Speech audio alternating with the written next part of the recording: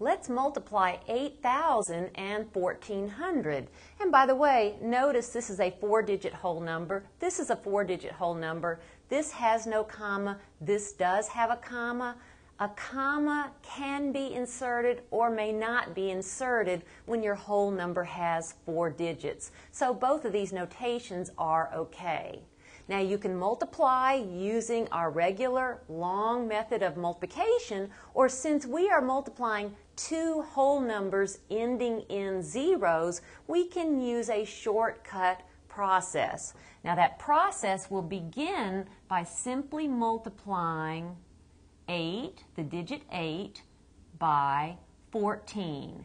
And then we'll insert zeros to the end of that product. So let's go off to the side and let's multiply 14 and 8.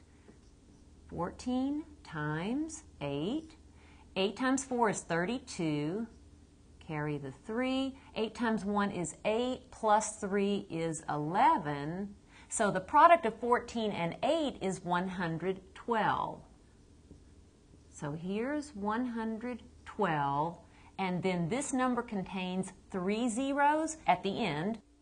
This number contains 2 zeros at the end, so I'll insert 1, 2, 3, 4, 5 zeros. And then let's put in commas.